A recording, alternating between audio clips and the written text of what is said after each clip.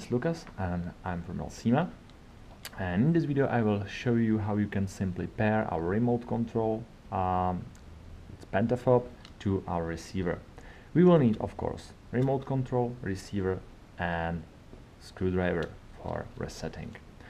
So you have to be sure that remote control have batteries on. You can simply check that by pressing any button, and you see the cute light, that means that it's on. Also, receiver have to be on. You can check that by this light. So before we start, we also have to check that all dip switch are in off position, like we have it here. Then you have to be sure that you know where are the program buttons. It's these buttons you can see here.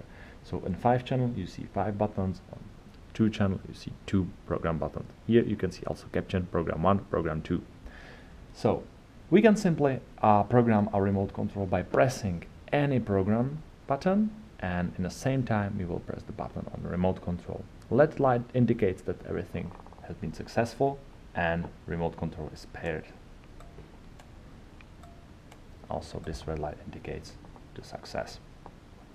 So right now we will pair the second button to different receiver. So I will just simply press the program button number 1 on the 2 channel receiver, and in the same time I will press the number 2 button on remote control. So you see also everything has been successful, and when I press the button again, everything working fine.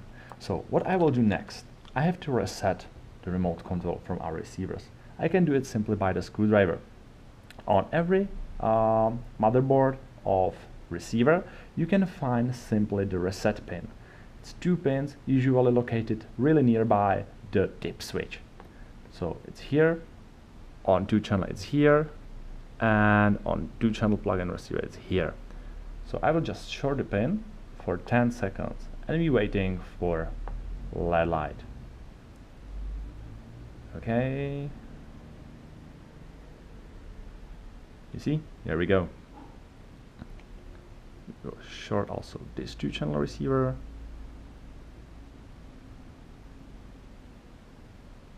Okay, here we go. And right now when I use the same remote controller, you see that it's not paired. Please be sure that you know when you reset your receiver, because what I did right now, it's reset not only this remote control but any other remote controls which has been paired before. So be sure that you know about this, that you know that it's reset everything, every paired remote control. So, and this is basic features. For the advanced programming you can see also next video where we can show you how we will use Penta Programmer. Thank you for watching and comment below.